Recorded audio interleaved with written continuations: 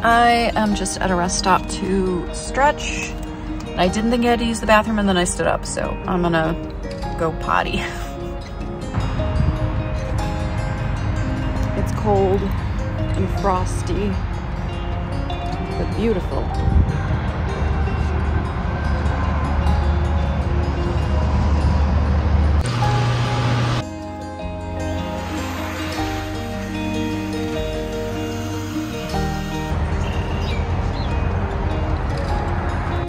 It is 8:45-ish on Friday, driving to Chicago. So I'm gonna eat a little something. I brought with me some leftovers from last night's dinner. I woke up and had a huge, painful zit, which of course I messed with. I've been trying not to mess with my face lately to like see if not messing with my face helps my breakouts. And I was doing really good. I was so proud of myself. And then, which of course, the rest stop behind me. I'm gonna give it a 5-star. Was it the cleanest place ever? No. But for a rest stop, pretty darn good. Toilet paper? Check. Soap? Check. Hand dryers? Check. And then the hand dryers had, I've never seen this before, they had UV lights on them, which now, like, I don't know if you would have your hands exposed long enough to the UV lights for it to actually like make a significant difference. But the fact that they have them at all is really cool. And then as I was coming out, there was a custodian who was waiting to clean, I think, the men's bathroom. So the fact that they have people actively cleaning and checking on stuff, and he was very nice. Yeah, he had a big smile for me this morning, told me to have a great day. Just random sweet people. I love it. I woke up obviously really puffy this morning, like you know. So I randomly saw this video last night on lymphatic drainage. So what you do is you take a rubber band and double it. Hold on. Hold on, I got this. There we go. Double it. Ooh, that might be too much for me. But you put it around your ear and then you leave it on for about 30 minutes. It's supposed to like drain some of the excess fluid and puffiness from your face. So I'm gonna try that while I eat. So here's the finished look. What do we think?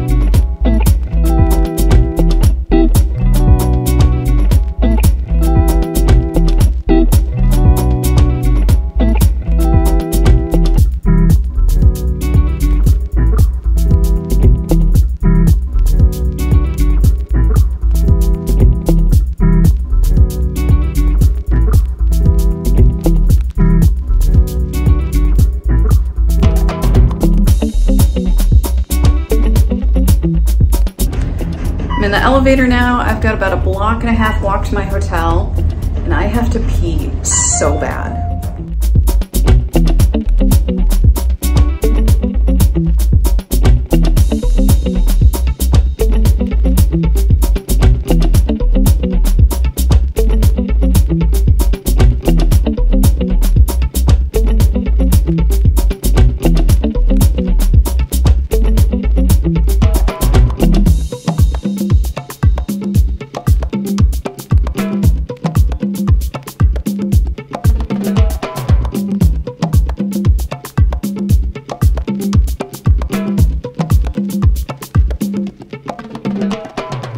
Okay, I really want to just kind of breathe and relax because I started to have like almost a panic attack. I was like crying in the car, but I got to go get registered for my conference. And then I think after that, I'm going to come back up and freak out here in privacy.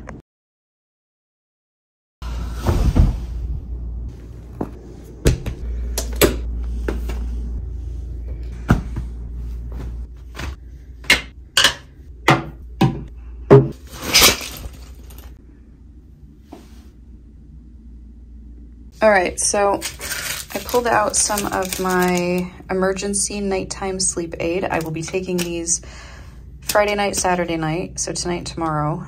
1, to help me sleep, and 2, keep my vitamin C up because I don't want to get sick if at all possible. And then I have some CosRX pimple patches because of course your girl broke out on the way here. I'm trying to think if there's anything else I need to get out right now. I do have a couple of tea bags in another part of my suitcase because tea is important when you have anxiety. I forgot my regular toothbrush, but I have a spare, which is an electric toothbrush, and I have batteries for it. So I need that. Sorry if there's sniffling. I take Zicam nasal spray also if I'm sick or if I'm around people who are sick, and my dad has been sick. So I'm trying to keep that up, but it does make me sniffle once I take it. I have Dayquil, I have NyQuil, I have Midol, I have tryptophan, Tylenol, I forget what else is in there. Oh, and then this is for if I drink too much, which I don't actually plan on doing any drinking while I'm here, to be perfectly honest. So I'm just getting out my pharmacy here. I was nicknamed the pharmacist at work, and I'm like, well, that sounds like a Disney villain or a M. Night Shyamalan villain, actually. Arnica if I hurt myself. This is a tryptophan. I think there's some Midol running around in there. I have no idea what that little orange pill is. And then Tylenol. Dulcolax, if you know, you know, especially when traveling. What else? I got Tums, I got sugar tablets, I have more Midol. Apparently I go nowhere without Midol. I have alcohol pads.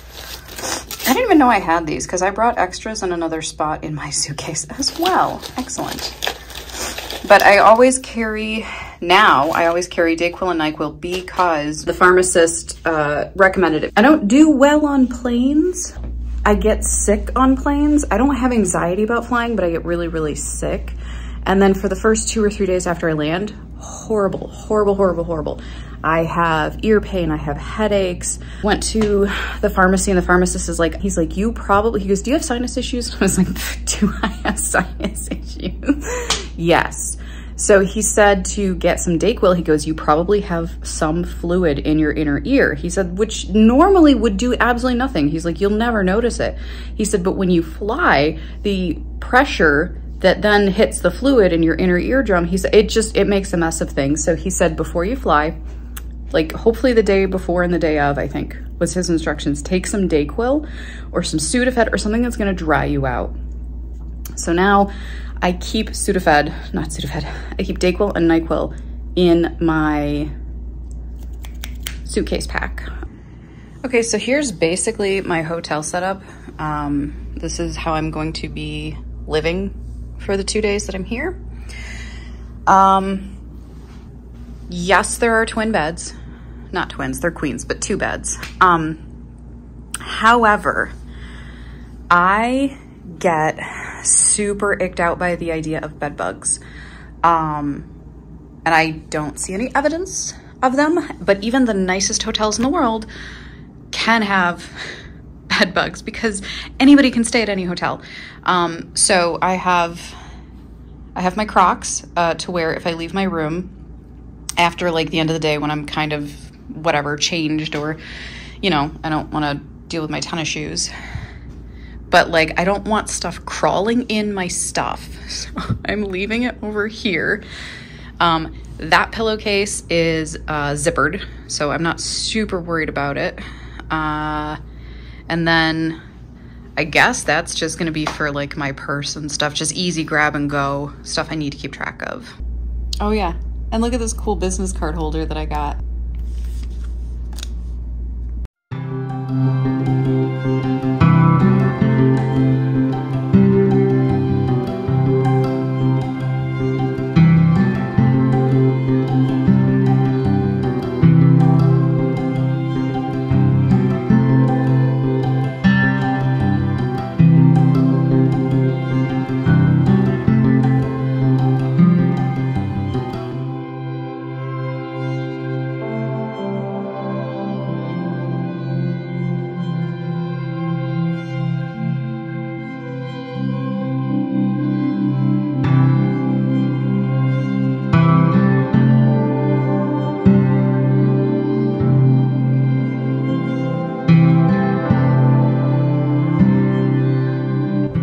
So this is my first time reading anything from Rainer Maria Rilke, but I brought the Book of Hours by Rilke on this trip. I had an anxiety attack while pulling up basically to the hotel. So got in, sat down in my room and decided I'm gonna pull out the Book of Hours and start reading to try to calm down. And then this is one of the very early poems. I'm slipping away like sand, slipping through fingers. All my cells are open and all so thirsty. I ache and swell in 100 places, but mostly in the middle of my heart. I want to die. Leave me alone. I feel I am almost there, where the great terror can dismember me. If that doesn't describe the anxiety, I don't know what does. And he's like, oh my gosh, we're gonna like get this city together. We're gonna have huge, beautiful buildings. We're gonna have festivals. Tourist money is gonna pour in, but the reality is very different. Do you have any idea how mad I am that I did not bring a bathing suit? To the point where I am tempted to skinny dip. I get the entire terrace to myself.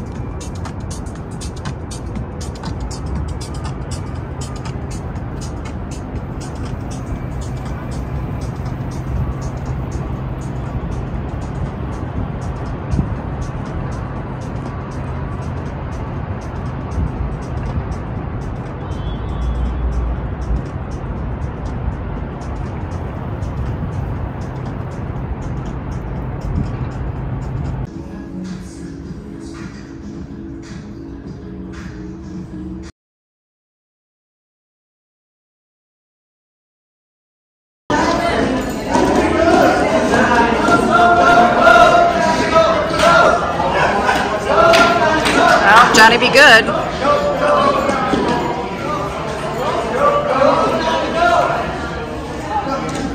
I'll be right back.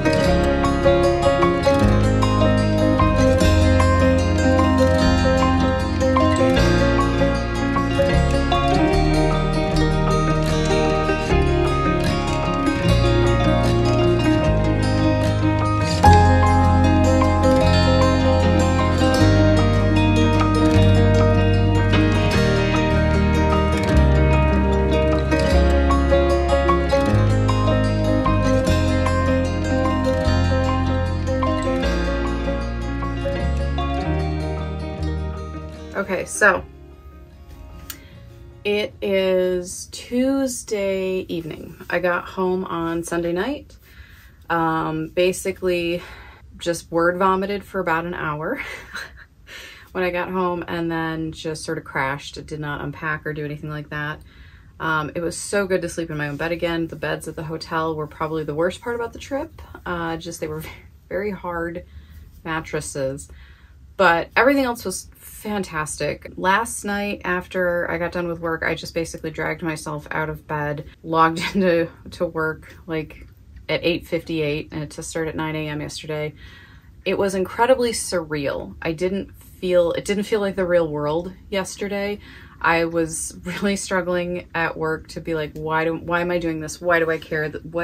This doesn't matter.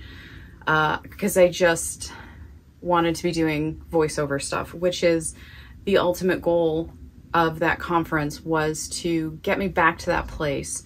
I have been really doubting myself lately. I've been really struggling to find motivation and physical energy enough to devote myself to some of this voiceover stuff at the end of the day after I'm really tired and I've got all these other things to do. And this was incredibly motivating. I did not want this to end. I really was not sure how this was going to go. You saw that I was having an anxiety attack while I was in downtown Chicago, and I was pulling up to the hotel and I wasn't sure what was going on. And I really was considering just turning around and going home, even though I was literally 50 feet away from what I had come there for. I'm glad I didn't, obviously. Got everything figured out, parked, left my car there for the weekend. The moment I walked in the conference, I went upstairs to my room, dumped my bags, and then immediately went and got registered and went into the big gallery room, ballroom. And the first person, or one of the first people that I saw, was Tim, my improv coach. A lot of that anxiety just kind of dissipated because one of the first people I saw was the only person that I knew there. And so I just kind of sidled up beside him. He was talking to a couple of people, and I just sort of like slowly, creepily put my face in view until he caught that I was there.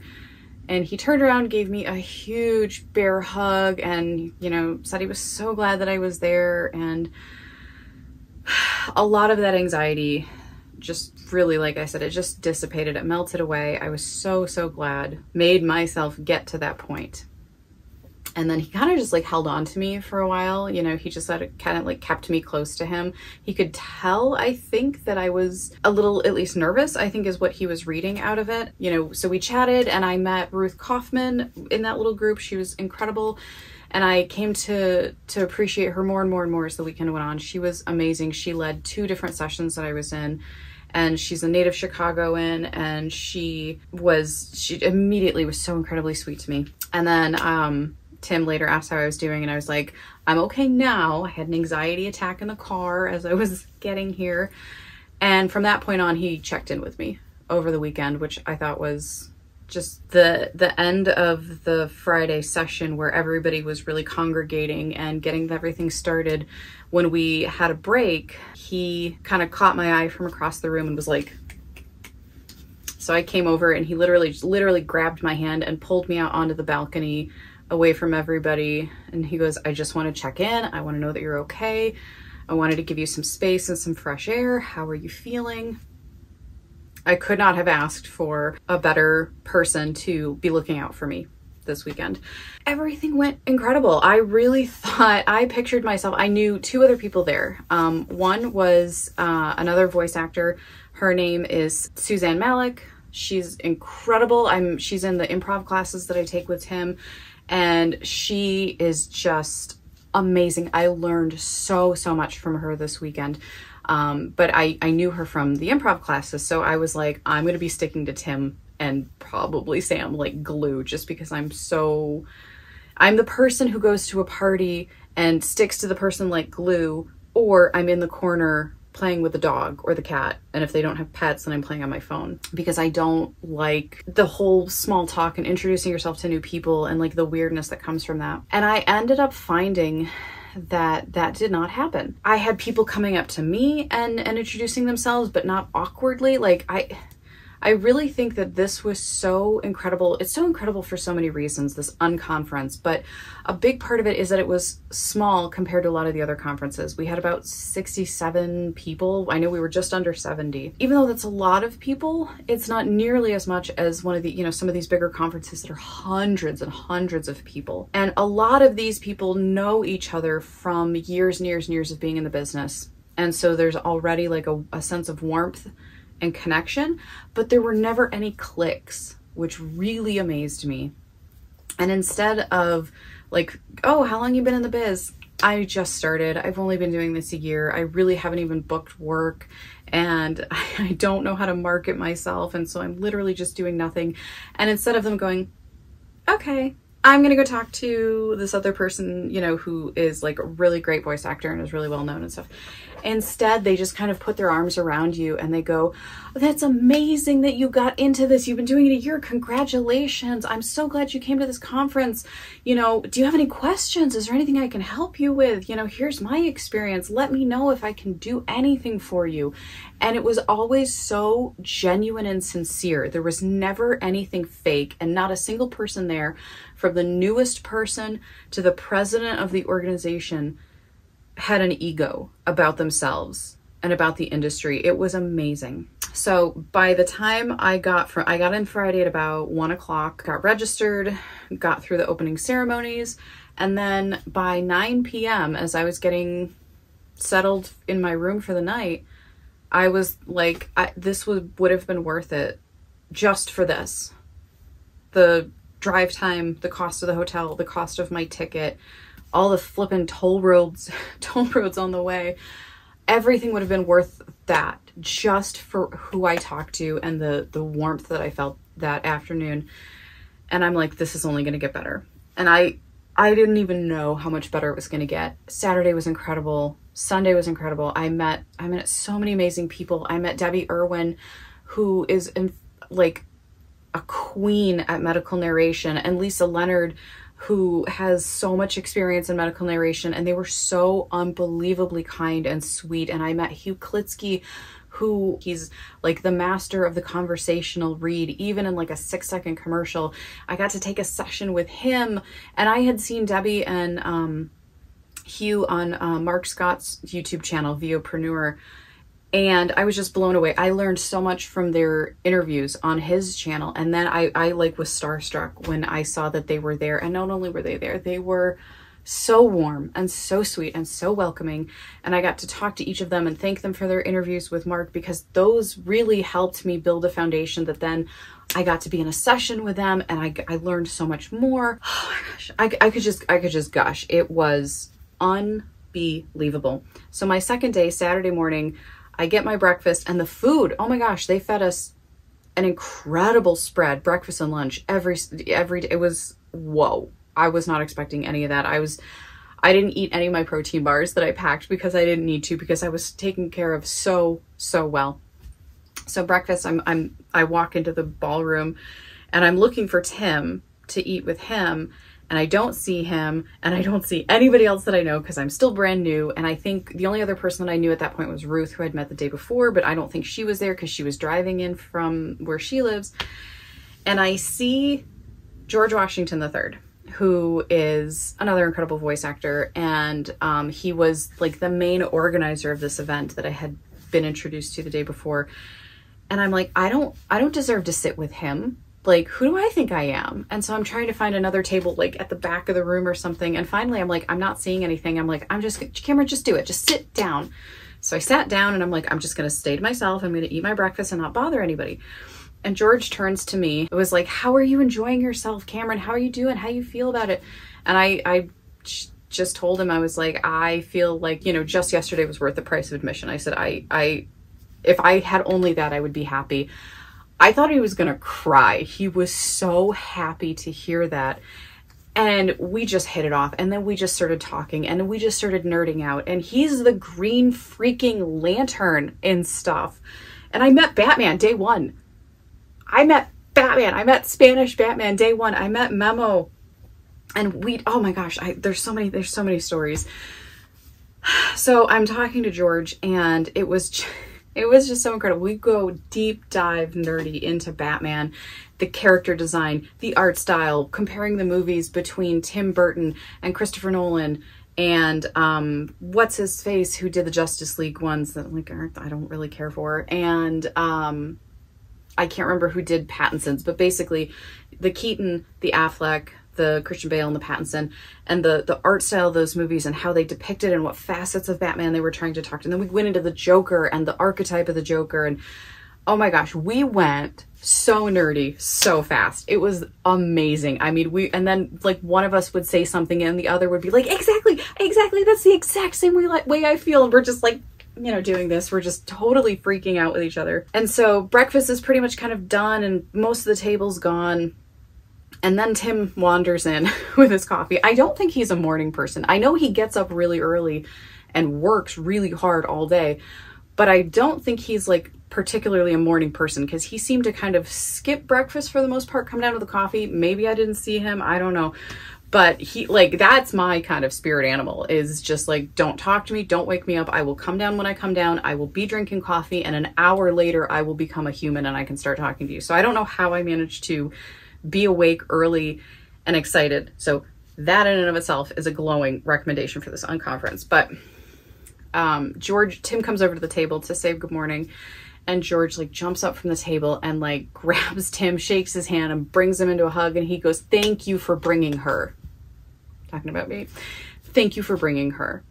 And I was just like, and that's what it was all weekend. There was no awkward conversation. It's like all of that small talk. Who are you? Where are you from? What do you do? All of that was already gone and out of the way. Everybody had like their name badges. So people would just come up and say your name.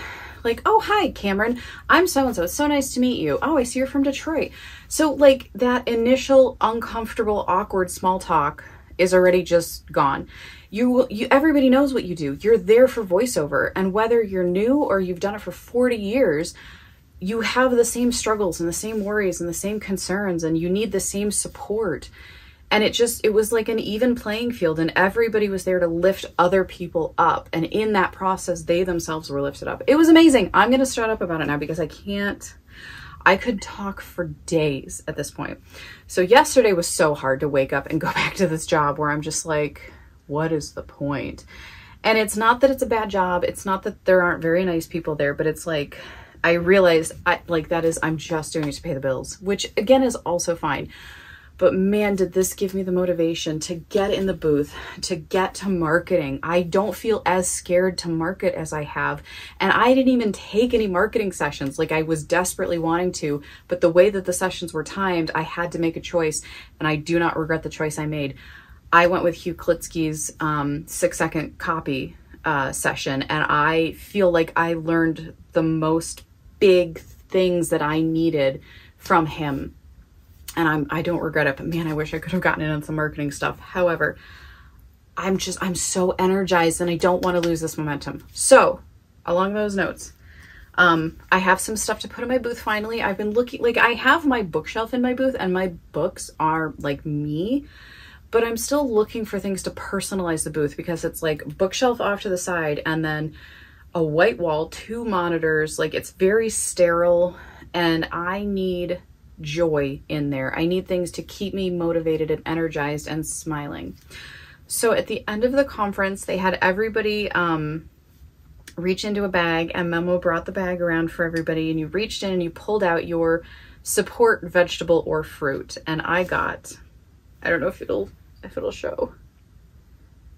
I got the empathetic eggplant, and I was sitting next to Debbie and we both got the eggplant, which made me really happy. The empathy eggplant. You sprout kindness, truly extraordinary. This is going in my booth. Sam got the optimistic onion, which I think was ironically funny for her. She's a very dry, like wry sense of humor. Not that she's not optimistic, but it was a little bit cheery for her. I got some cool swag. I got this is a phone stand, which I was honestly like on Amazon a couple of weeks ago looking for a phone stand and decided I didn't want to pay for one. And then I got one. You saw the video of the silent disco where everybody was listening to, they had headphones and there were 3 channels and each channel was playing different music. And so instead of like blaring music, it was very quiet and dark and cool lights, and you were just dancing like crazy to whatever you wanted. And depending on the light, you could see if other people were dancing to the same thing. So they had these little disco balls. I didn't go to the disco. I was out to dinner with Tim and Sam and Cameron too, and Lisa and Bev. And anyway, by the time I got back just in time to do a little bit of filming and to pick up extra disco balls that they were handing out that night. So these are going up in my booth as well to remind me of the night. Do you want to play? No? Okay. What do you think? Yeah. Yeah? No? Okay. And then I got this. I don't want to forget anything that happened. And I don't want to forget any of the people that I met. So I actually have, there was a Google form, now he's playing with it. There was a Google form that had everybody that was attending. So I have a bunch of business cards and I have that list of everybody's contact and I have a bunch of photographs. So what I plan to do is go through all the photos and get really good headshots of people and put a picture to everybody who was there, so that I can remember names and faces. And then I bought the board to put everybody's business cards on to remind me that I have a voiceover family and that they're all there to support me. And then I'm going to be filling in with photos that I'm going to print out from the weekend. So I'm super excited to do that. And then to that end, I bought these index cards. I think these are the exact index cards, are really, really close to the same index cards we used for organizing our sessions over the weekend. They were color-coded. Blue was business, pink was performance, and green was tech. Those were like the 3 main categories of sessions that you could go to, questions you could have answered. So I'm going to be writing down the key things that I took away, the golden nuggets, and notes and stuff that I took in my notebook that I want up in my booth to look at and remember behind the microphone. I got push pins for my board. I hate the primary color ones, and I don't love these colors, but they're better than the primary colors. So I got these for my push pin board. That's it. I'm also going to be getting from Amazon, try to get some like ribbon, real thin ribbon to kind of help decorate stuff and hang stuff in my booth so that I can like make the space super happy and what makes me happy and all that jazz. So yeah, I think this is going to wrap up my vlog. Thank you so much for coming along with me. I'm gonna really try to be making more and more voiceover content in my booth, working on auditions and, you know, working on my script analysis. I really want to get back to vlogging more, and that is going to be a big part of it. Is hopefully I can, and I really want to be doing more vlogging, and it's like, well, what do I have to vlog about? You know, now I can be vlogging about more of the voiceover stuff, but my regular book stuff, my book reviews and wrap-ups and stuff, because obviously reading is still like, it's for me, it's one of my first loves, and I'm still going to be doing that. This is still very much my book channel, but I really want to incorporate more of my voiceover stuff and just my general day-to-day, which, you know, had gotten very boring because it's back to a sit-at-your-desk job, putting a bunch of stuff in a spreadsheet all day, and this is so much more than that now. So thank you so much for following along. I hope you're well. I hope you have something in your life that is going to give you as much joy as this weekend has given me.